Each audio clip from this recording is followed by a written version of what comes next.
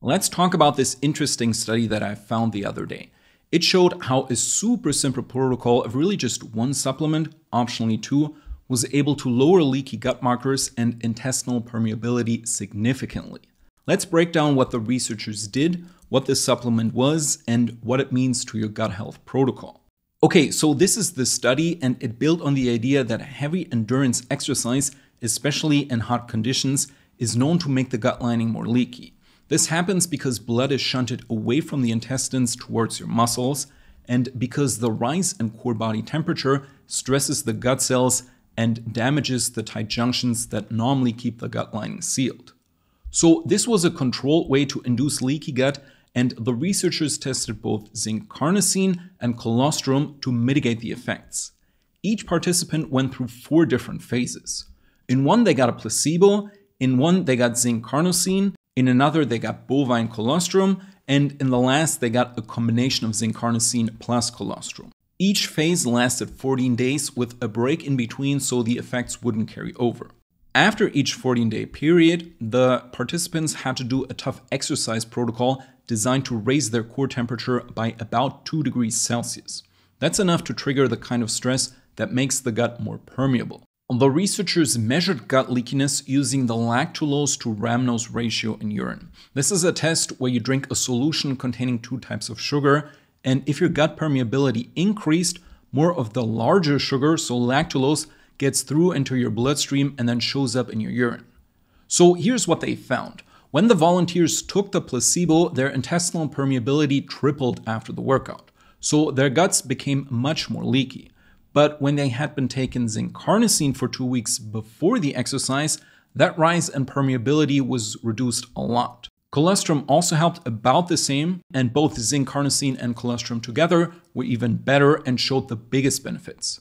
To quote the paper, after 14 days of treatment, the increase in permeability caused by exercise was reduced by 71% in the zinc carnosine alone arm, by 68% in the colostrum alone arm, and by 85% in the zinc plus colostrum arm. In the second part of the study, the researchers then did experiments in the lab using intestinal cell cultures that were exposed to heat.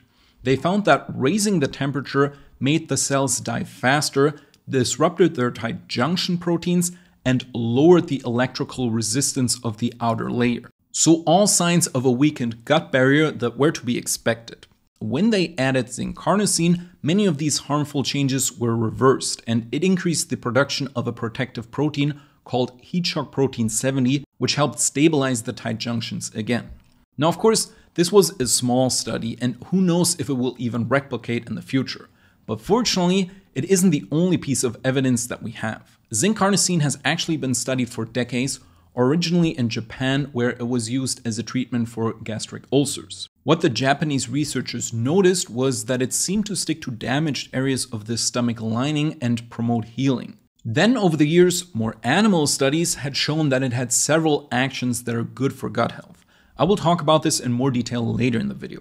Also, in experiments with intestinal cell lines, zinc carnosine was found to speed up the migration of cells into a wounded area, which is a key step in sealing up tight injuries in the gut lining.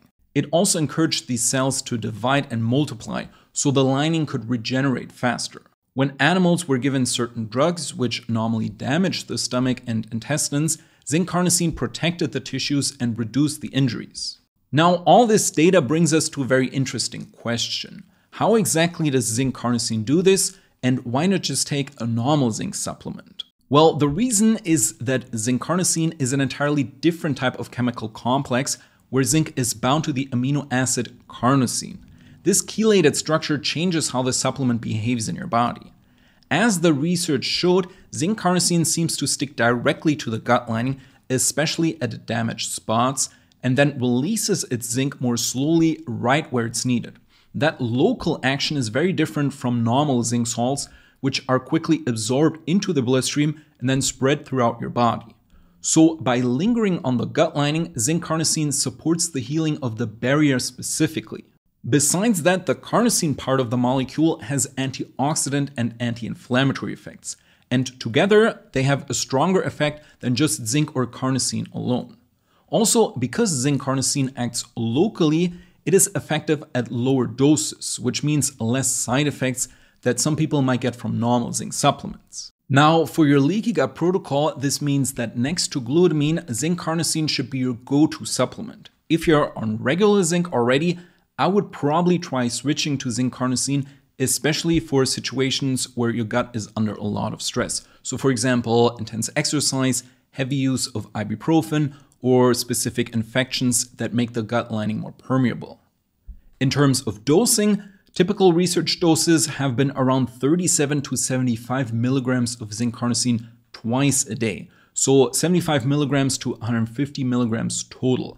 And this will give you around 15 to 30 milligrams of elemental zinc. Of course, that doesn't mean zinc carnosine is a magic pill. The study was small and we still need larger clinical trials in people with chronic gut issues, just to know how well it works in those cases. But the data is definitely promising, and because they didn't just test zinc but also colostrum, I would definitely check that out as well. Just make sure to get a quality product since colostrum is such a delicate substance. Also, before I end this video, don't forget to check out the video description for more free resources and my programs. They will help you if you're looking for step-by-step systems on topics like diet planning, detoxification and chronic fatigue recovery, and how to avoid the most common mistakes that I see beginners make all the time. For more info, just open the description, it will all be listed there.